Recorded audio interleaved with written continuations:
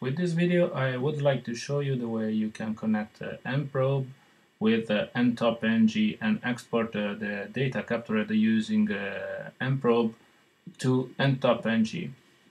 Supposing you are using your mbox, you connect to its own IP address, you log in on the web interface. Here you have your dashboard.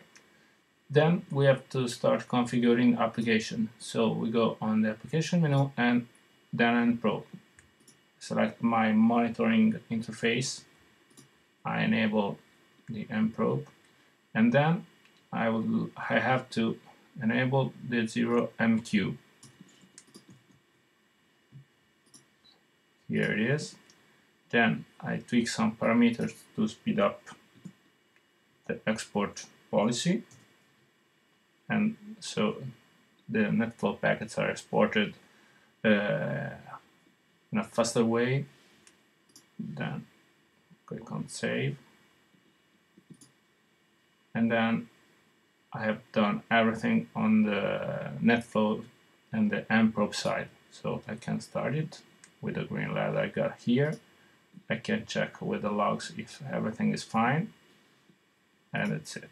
Then I go on ntopng application, so I can configure it, enable, and then point to the 0MQ of nProbe.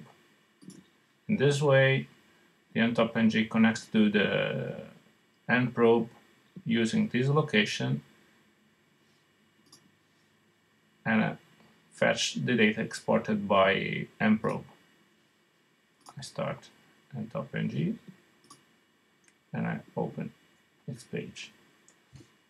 As you can see here, you are already receiving some exported data by ntop, and that's all.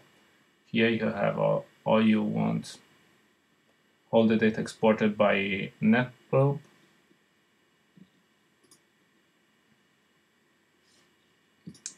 Got the flows, and that's it.